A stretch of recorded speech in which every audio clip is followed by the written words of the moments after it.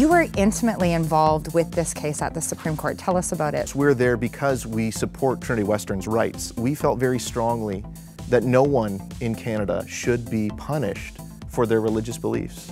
And that includes upholding a traditional belief in marriage.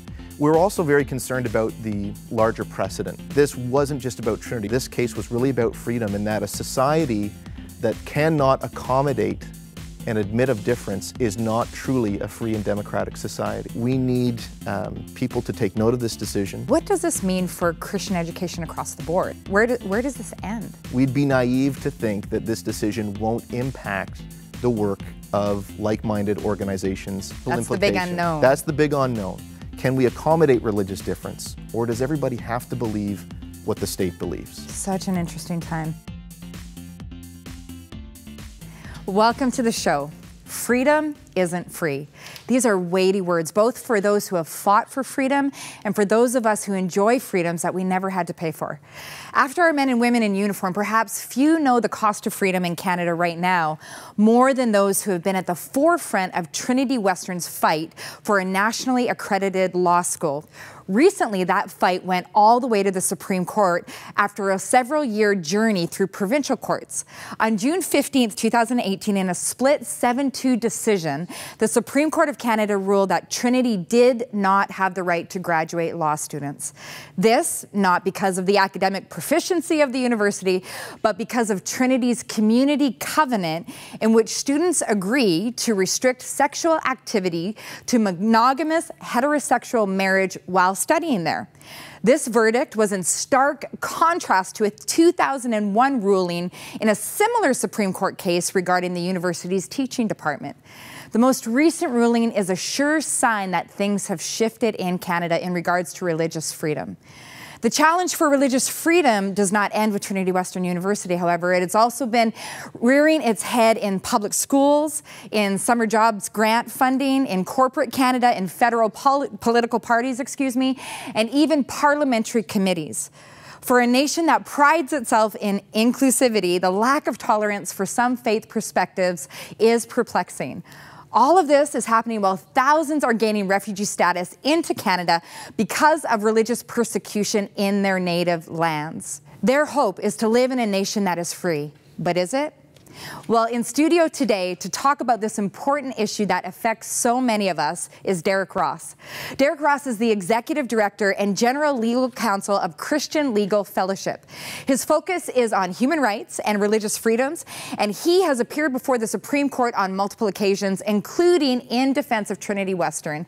I know his insight on this important topic of freedom in Canada is going to be invaluable. I'm looking forward to introducing him to you, so let's get to it. Christian Legal Fellowship is Canada's national association of Christian lawyers, law students, professors, and judges. CLF's mission is a simple but profound one: to keep the door open for the gospel in Canada. We seek to work with others to defend the fundamental rights and freedoms of all Canadians: freedom to worship freely and freedom to speak and pursue truth. The CLF is the voice of our generation. It is the voice of truth. It is the voice of justice. It is one of the few voices that is consistently speaking the truth of Jesus Christ to our nation, to our leaders, and to Canadians. They are going and they are sometimes fighting the Goliaths as we sit in the pew wondering, why is the government doing these things? They're taking our voice and they are making representation for us, and they're doing a great job. It's also really important to know that there are all these other people all around Canada working together in their different areas. CLF is involved in a lot of issues that are quite literally the future of our country. It's things that as Canadians we should be very concerned about. And so if these things aren't protected, our country's going to go in a very different direction than we want it to. CLF has now grown to over 700 members. We want you to be part of it. Let's get the message out there so the church is informed and equipped and understands what's happening in Canada. So share our posts on social media, like our Facebook page, follow us on Twitter. Will you support us? Consider making a donation to our work. It allows us to continue to fight the good fight to advance rights and freedoms for all Canadians. Keep us in prayer as we advance the work of justice. We've been doing it for 40 years. With your support, we hope to continue to do it for years to come. We're just getting started.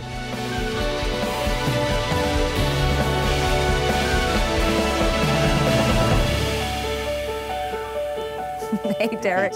Thanks for braving the 407. Oh, thanks so much for having me. Yeah, it's great to have you here. Great to be here. Are the executive director of the Christian Legal Fellowship. First of all, thank you on behalf of the faith community for your important work, and you're also a general legal counsel yourself, right? That's correct. Yes. Okay. Well, how long have you been in this role, in this position? So I've been with CLF for 3 years. I've been practicing law for 10 years. Mm-hmm.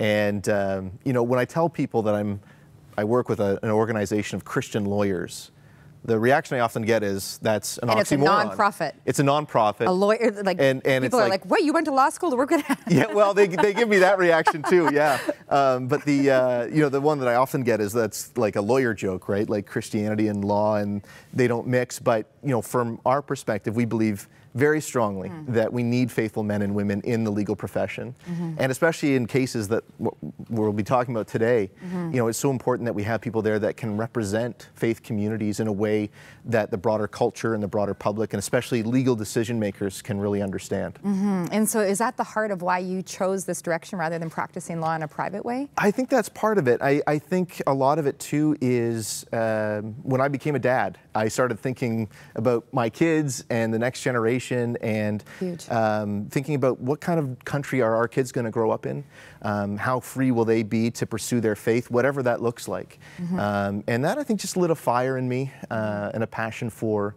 religious freedom. Wow. And I know that that's not just me. We have a membership of about 700 lawyers who are all very passionate about these issues. For the sake of the next generation. Absolutely. Powerful. Now, one of the reasons that we have you in studio today is we want to talk about the recent Supreme Court Trinity Western ruling regarding the law school. And so right now what I want to do is I want to watch a clip from the House of Commons with you.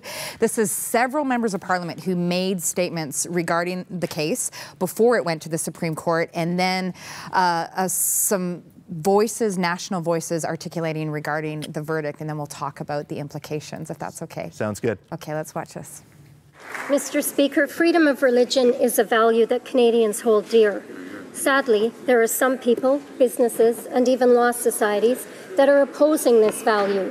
Citing Trinity Western University Student Code of Conduct, they say that either Trinity should not be allowed to have a law school, or that Trinity graduates should not be allowed to practice law. I call on all opponents, Mr. Speaker, of Trinity Western University's future law school to withdraw their opposition and support the important Canadian value of freedom of religion. Canadians were shocked to hear that the Law Societies of Ontario and Nova Scotia voted not to certify Trinity's law graduates for practice in their province. The reason isn't because of Trinity's highly respected academic standards. No, these law societies voted against Trinity because they didn't like Trinity's Christian Code of Conduct for students that chose to attend. This is a dangerous attack on religious freedoms in Canada, and it affects all of us. Canada is a country known for human rights and religious freedom. The intolerance demonstrated by these law societies tarnishes Canada's international reputation, making it hypocritical for Canada to speak out internationally when our own religious freedoms are under attack from within. In 1981, Canada enacted the Charter of Rights, which guarantees religious freedoms in strong terms.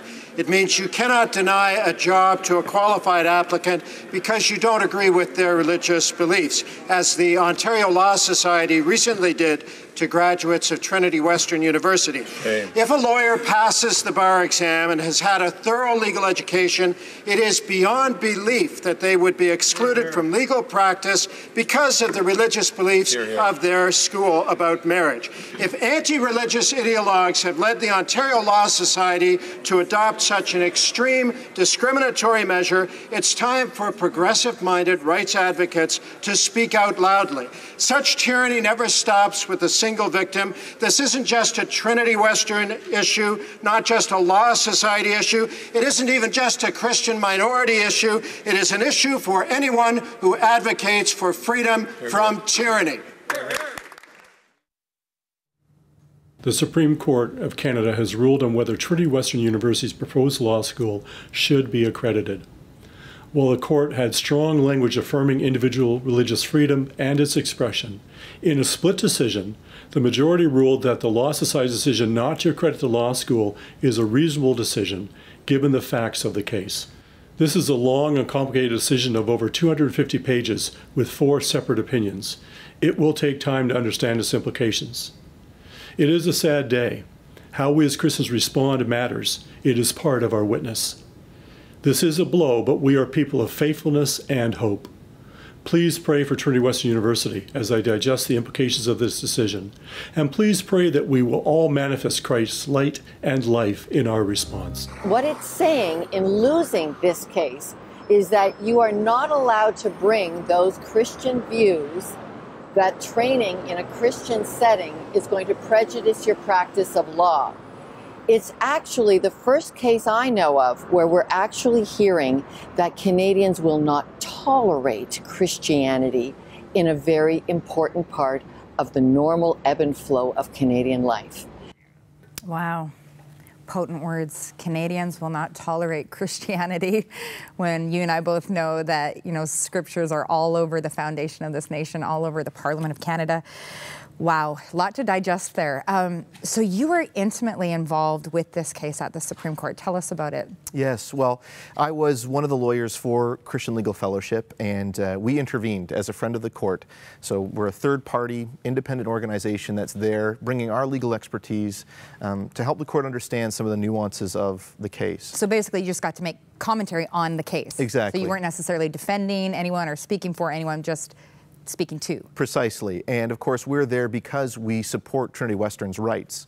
But Trinity Western has their own lawyers. And I want to say there were a lot of really wonderful lawyers that were involved in this case, all advocating for freedom of religion. I was just one of them, and I was humbled to be part of that team. But for us, the reason we got involved was we felt very strongly that no one in Canada should be punished for their religious beliefs. And that includes upholding a traditional belief in marriage. And we were concerned that that's what was happening here, and we're still concerned that that's what's happening here. We're also very concerned about the larger precedent that this case would set, that this wasn't just about Trinity, as you heard in some of the clips we just watched, that this would have an impact on all people of faith in Canada, and how government actors could treat faith communities when those faith communities held beliefs that were different from the state's approved views. So we saw that as being a very watershed moment in our jurisprudence. Really, the case at the end of the day was about how free we are to live out our faith in the public square.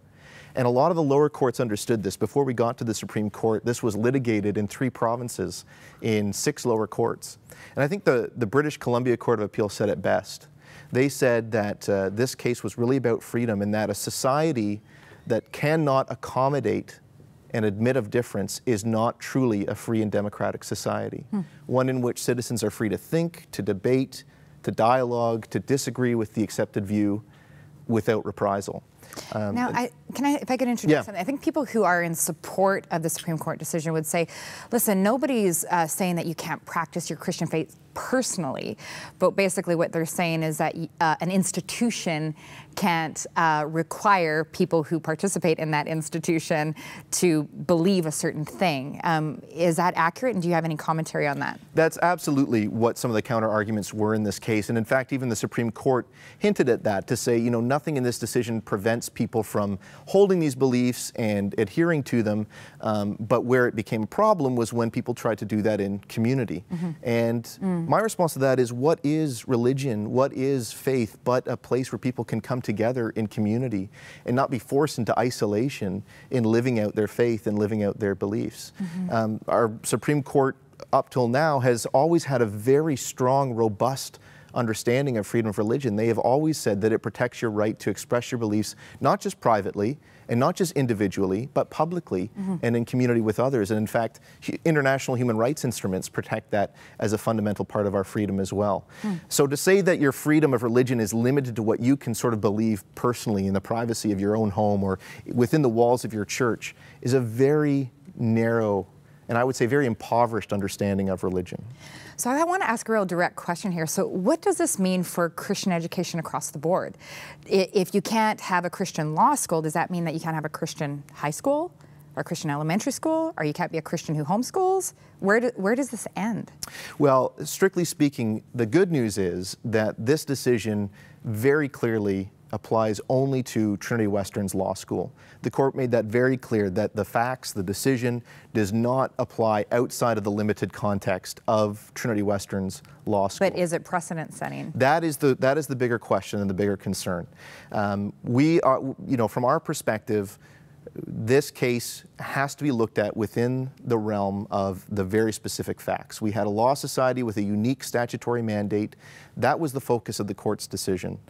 So in future cases, absolutely a judge could distinguish this case from other cases, and in our view should, because of the way that the Supreme Court handled this issue. We think needs to be handled differently by future judges. So that's the good news, that this is limited, and the court went out of its way in several occasions to say this is a limited scope decision. Having said that, we'd be naive to think that this decision won't impact the work of like-minded organizations moving forward. So that's the potential implication. That is the potential implication. That's the big unknown. That's the big unknown. And so absolutely, we need people to take note of this decision. Pastors, faith leaders, Christian organizations, all organizations of minority faith communities, I think should be troubled by this decision. Because at the end of the day, the court recognized that what the law societies were doing in rejecting a law degree from Trinity Western, the majority acknowledged that that violated freedom of religion. But they said that violation was justified because it promoted the values of equality and diversity.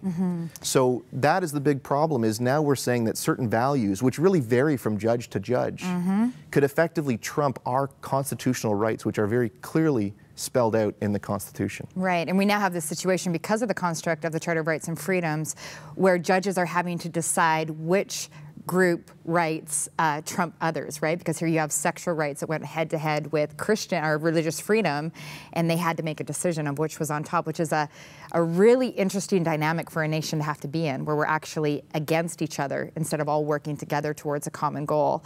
So we're going to go to a clip right now, but in a moment I want to come back and talk to you not just about Trinity Western, but whether or not we're seeing this in other realms of Canadian society as well. But we'll talk about that right after this. You can save lives in just 15 minutes a week. Prayer is powerful. It reaches where hands and feet can't.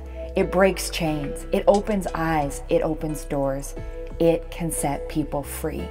Through the Justice Wall, you can be a part of a prayer chain interceding 24/7 for the ending of abortion, ending of human trafficking, and for the persecuted church. You can save lives through prayer. Only 15 minutes a week. Join the Justice Wall today. Find out more at justicewall.com.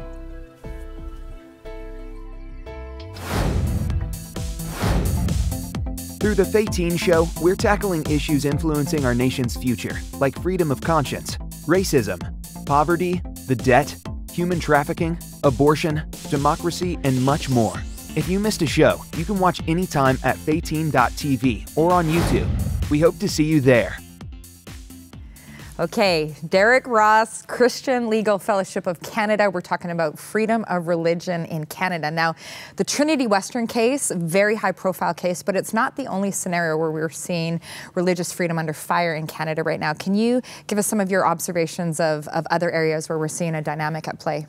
Absolutely. We are seeing, I think, increasingly, government actors are becoming less and less willing to accommodate traditional Christian beliefs, particularly in public spaces. So one example is the challenges that are being experienced by men and women in the medical profession.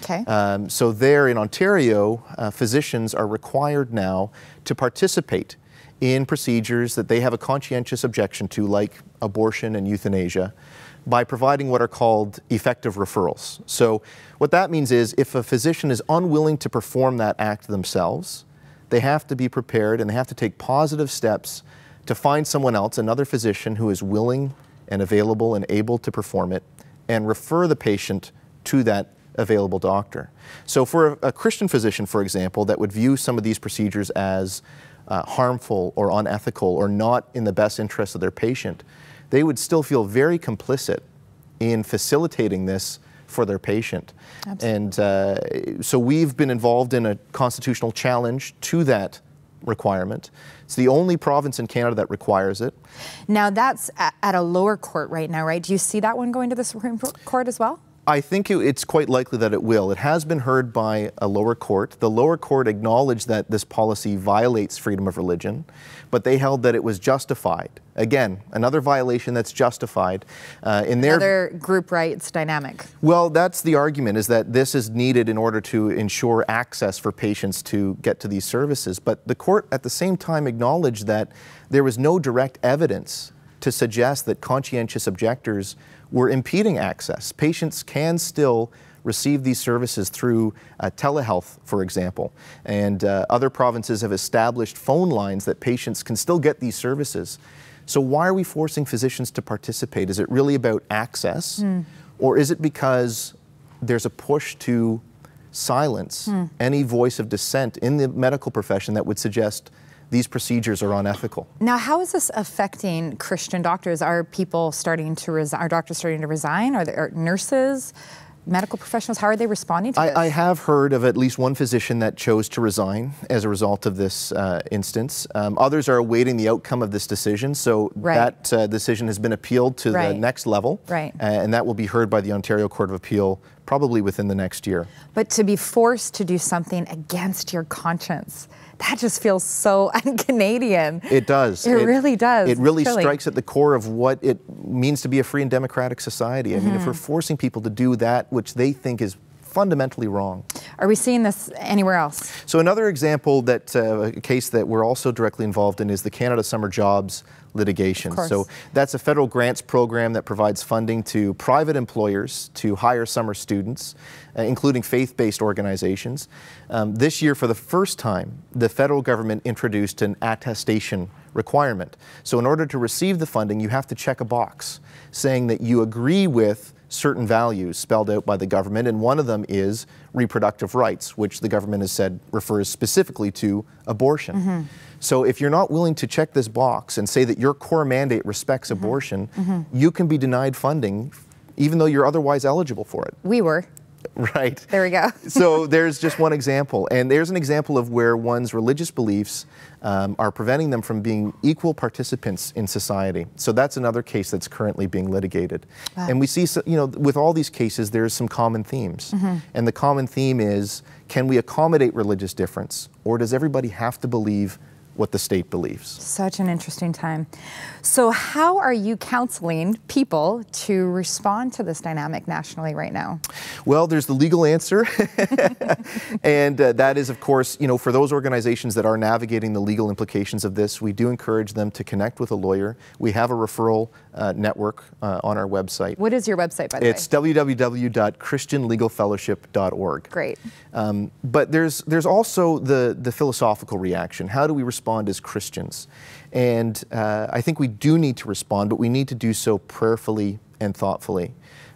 There's some impulses that I think we have to resist. One is, for some people, they might look at these decisions, look at where we're at culturally, and just want to bury their heads in the sand and retreat from public discourse and retreat from public engagement and say, we're losing the culture is lost, and just not worry about what's happening outside of the walls of their church. And I think that is the worst thing we can do. It's not the time to pull out. We can't retreat from serving our culture. We're called to be salt and light.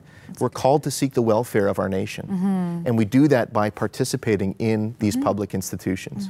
On the other extreme are those that would say, if our beliefs are putting us at odds with culture, let's just jettison those beliefs. Let's find a way to water them down or change them or write them out of our doctrine because we don't want to offend anybody.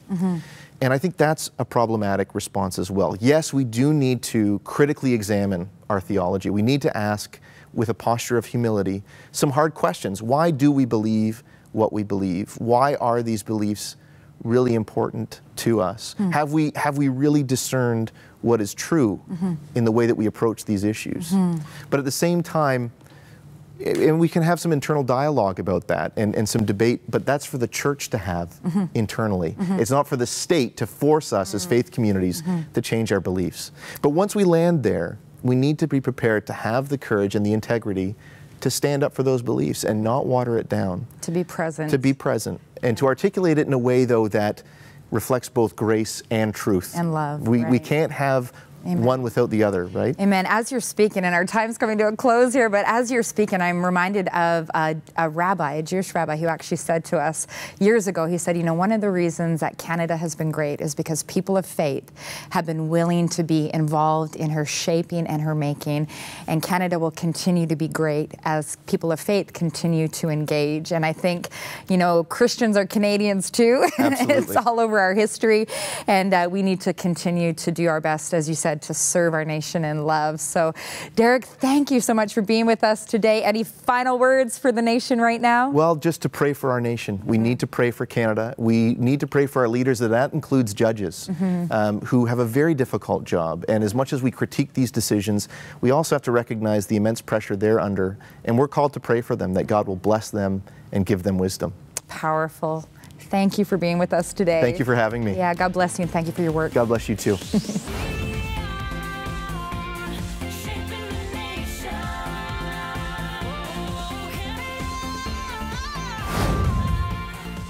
We love Canada, and that's why we do this show. We love Canada, and we want to see it strong for generations to come. We can't do it alone, though. As a nonprofit production, this show is made possible by generous donations of people who care about the issues that are shaping Canada's future.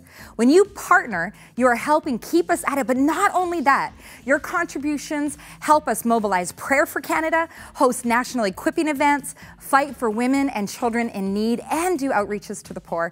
We would be so grateful if you would stand with us by becoming a monthly partner or sending a special gift today. Every bit makes a huge difference. Visit Faytene.tv or call 613-552-5572. Do you have a desire for you and your loved ones to grow spiritually? Check out resources by Faytene, her husband, and some of our guests online at the bookstore. When you shop, not only are you getting quality resources, but you're also helping support this ministry and program. Visit Faytene.tv today. Christmas specials will be posted throughout the fall.